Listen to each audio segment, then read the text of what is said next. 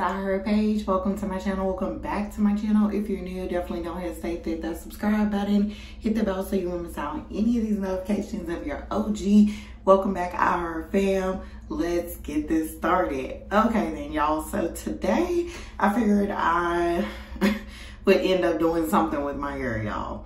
Not gonna lie, here lately I have just been wearing my twists in my hair. I literally just took them out, been pulling them back. Usually I'll pop on my baseball cap, workout. That's pretty much it, y'all. Literally for my hairstyles these days. So I figured I would just go into another simple, lazy, natural hairstyle, which is the puff, but I'm going to do a low puff. I'm not really like a fan of having something sitting on top of my head. I'm sorry, y'all. It does look good for certain people, not gonna lie about that. But just for my face shape, my face structure and everything, I just don't think that, I just don't like it. That's kind of like how I am about middle parts. So either way, y'all, I am going to go ahead and start off with parting my hair. And I'm just gonna, of course, do a side part.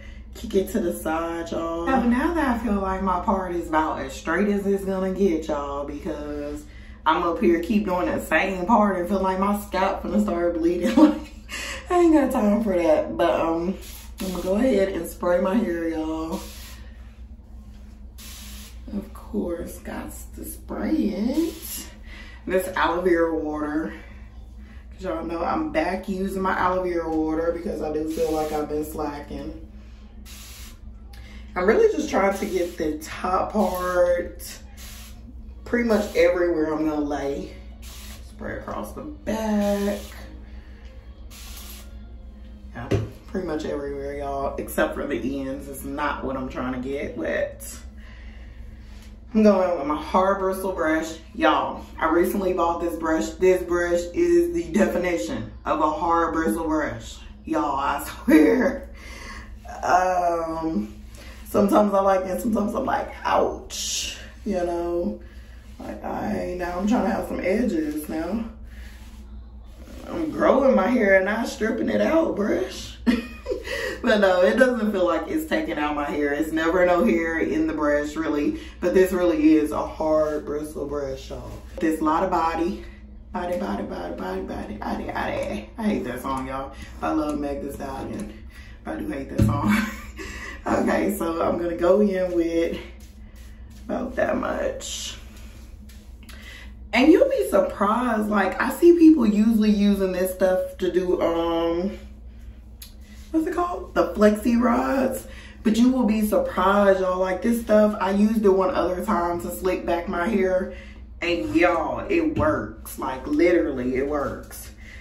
So I would not say this is just for curly, like if you're trying to get curls and everything, because like it tames frizz. So I think that's the reason why when I did it before, y'all, my hair was slick. I just pulled my hair back using a scrunchie, which I'm not going to use that at the end, but go ahead and use this Eco Styler. Haven't used it yet. I know it was all hyped up a while back, but your girl is just now getting it. And here lately I haven't been using no gel, not even gonna lie. So this is definitely me stepping out of my comfort zone and using a gel. Add that a new gel. So I'm using the Eco Styler olive oil, shea butter, black castor, flaxseed gel. And we about to go in like that, y'all. Like it's a nice yellow, shiny gold color. Oh my goodness, smells good.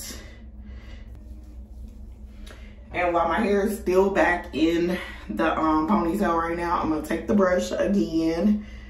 Start my edges, just brushing really lightly now.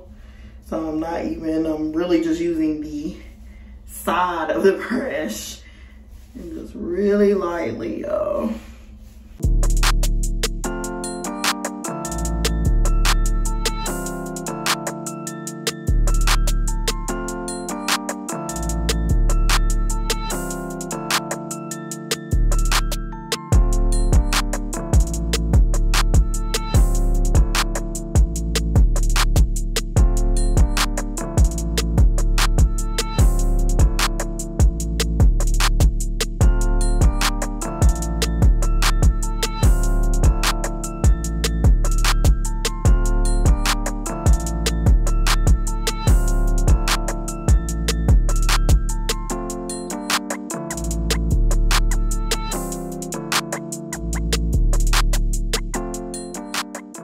moisturizing my ends, making sure the ends of my hair was well and moisturized, because y'all, I don't be wearing my hair out no more. I'm dead serious. Like, so me wearing a puff is like stepping out of my comfort zone right now, y'all, because I've been trying to protect my ends as much as possible. But yeah, I figured I would step out of my comfort zone and wear my hair down today. So that's definitely what we're working with. Another thing, I ended up taking off the hair ties, because I only do that step to get my hair nice and slicked back is the reason I do that while it's tied up. And then I take those off and then I go in with my shoelace. That's just a few steps that I do. Maybe it's extra, I don't know, but that's just the way I feel that my hair stays slicked down better on top. It has less flyaways than if I just went in with the shoelace first. And like I said, it's probably just me. Not saying everybody has to do it that way, but it definitely works for me. So that is something that I've started doing after last time I did a low puff.